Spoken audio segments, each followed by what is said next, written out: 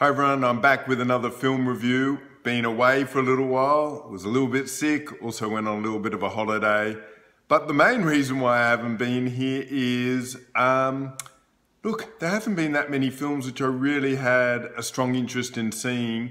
And even the films I saw, I really didn't have anything much to say. They were just very average. But I'm back today to talk about Toy Story 4. And whenever a Pixar film comes out, there's always something to talk about. So we're going to do our usual thing. I'm going to give you the quick rundown, whether you should see it, whether you should see it in the cinema. Then we're going to have a little general talk about it, and then we'll have a conversation in spoilers, although really not that much in spoilers. It is a Toy Story film after all. So, should you see it? You should definitely see it. I thought this was a really, really good film. And in fact, when you consider it's the fourth in the series, it's actually a minor miracle. The second thing is, I would see it in the cinema. I mean, Pixar, just every film just gets better and better, and the animation in this is incredible. In fact, if you saw Toy Story 1 and then straight away saw Toy Story 4, it could break your mind because the gap in the animation technique. There's a scene in which it's raining in Toy Story 4 and wow, it's just absolutely beautiful. There's also, you've seen on the trailer, there's a carnival involved and the colors are off the charts, just really beautiful. The other thing I'll just quickly say is there are some stingers. It's not like seeing a Marvel film where you've got to, you know, stay because it'll have the next kind of little bit of the Marvel universe, but definitely there's some fun things there and well worth staying for. Okay, so I'll be back in a second and we'll talk about Toy Story 4.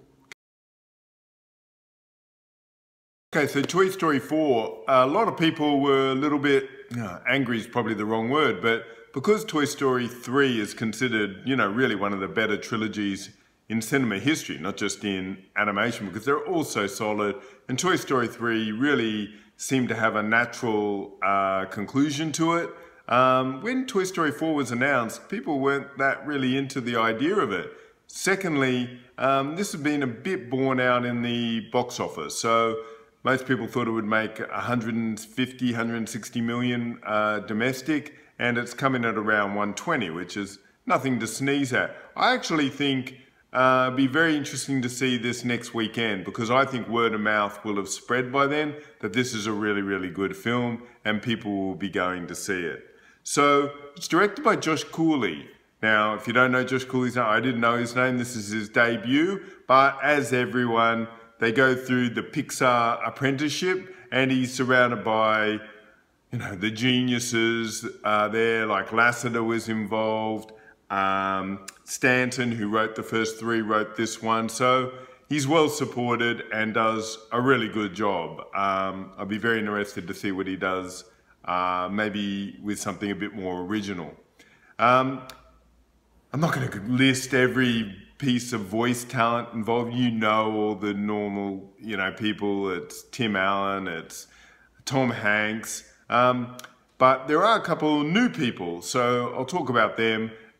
Tony Hale plays Forky. Now, Tony Hale's one of those guys, as soon as you see him, you go, oh, that guy, Arrested Development most famously, but also on Veep. And he's just a funny guy. Christina Hendricks of Mad Men fame plays Gabby. And I think Annie Potts, who you did know, but has a much greater role. Probably this film is really a two-hander between Woody and Bo Peep as they start to look at a different way of viewing the Toy Story universe. So that's really, the animation is great. The story is, I think, really, really interesting. And we'll talk about a little bit of that in the spoilers. But it is a lot about parenting. Woody becomes the proxy parent of Forky after Forky is made by Bonnie, and that's got all sorts of implications. So we'll talk about that in spoilers about what are the rules for a toy being kind of alive in this universe.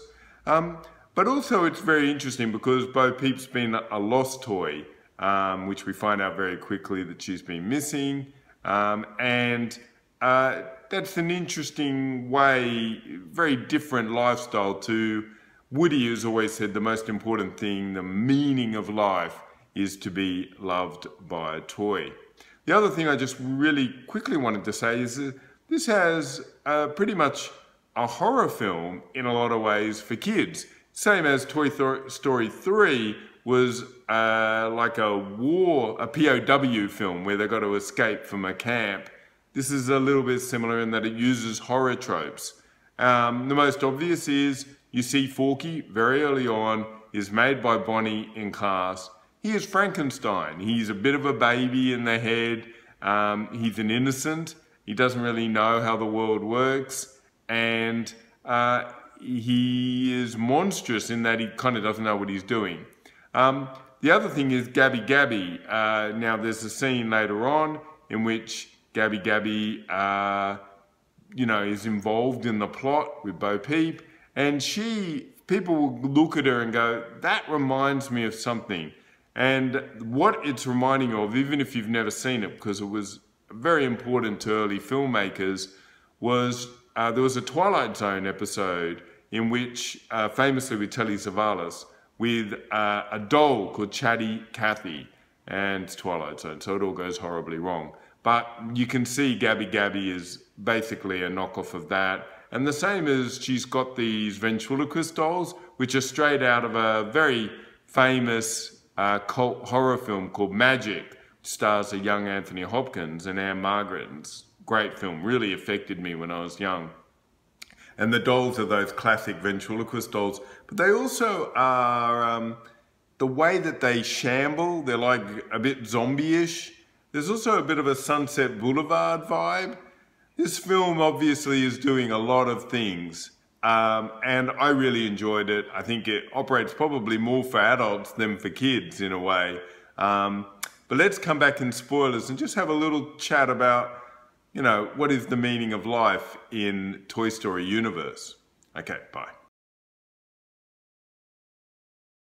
Now, the other thing before we start talking about spoilers is, and I didn't know, it's difficult to know how far you can go with spoilers, because they're not really spoilers, and probably everyone knows, but Keanu Reeves voices a really great cameo, which is the Canadian superstar stuntman, and what's his name? I've forgotten his name.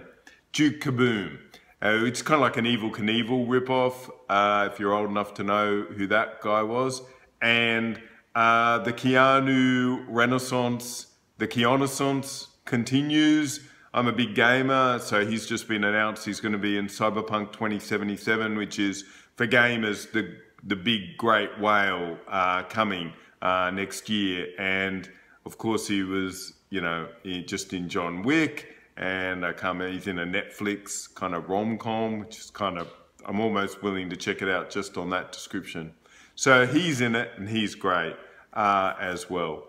Really, everyone is really good. And that scene, now that we're in spoilers, which involves him, Gabby Gabby, and it's all really quite scary because she wants to take the voice box of Woody Allen. Woody Allen, oh my God. He should have his voice box taken, of Woody.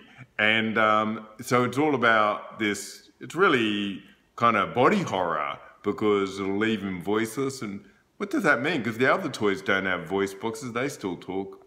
I don't know. The one thing I did want to have a quick chat about is, this film is quite interesting in that for the first time we see a toy come to life, which isn't a toy. And what I mean by that is Bonnie makes Forky in kindergarten class, and well, I'm not quite sure what the magic source is which animates it.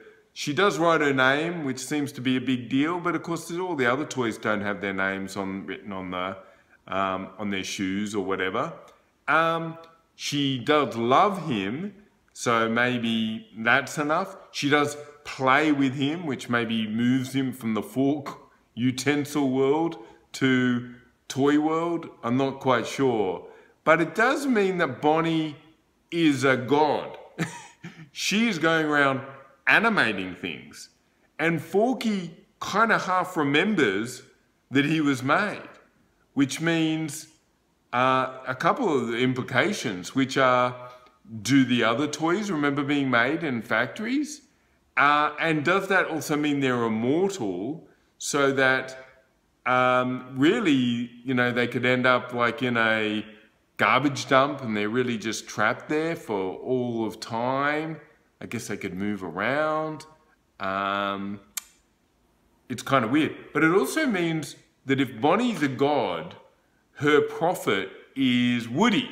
Woody's Moses. And he's always going around saying, don't do that, we've got to do this for Bonnie. You know, we've got to follow the rules, the 10 Commandments. It's just interesting stuff. I mean, I don't think, you know, people at Pixar are going, oh, this is our through line for Toy Story 4, but I do find it interesting, some of the little messages they're playing with. To me, I think this film is pretty much about, there's numerous interpretations. I think it's quite interesting that there are so many. But to me, this is actually more about empty nesters and moving on. So we're in spoilers. Woody is presented with a different lifestyle that he could choose. He could go the lost toy. It's an alternate kind of lifestyle, which is championed by Bo Peep. She's out on her own. She doesn't need a family. She doesn't need a child to love her. She's okay. And she says to Woody, why don't you grow up, become a more mature toy man, and you don't need a kid to love you. We can be enough to establish our own life. Quite subversive, really, in a lot of ways. And I think it's very clever, because if you think Toy Story 1, 2, and 3 are nearly all about nostalgia, and they're all about the tropes of growing up.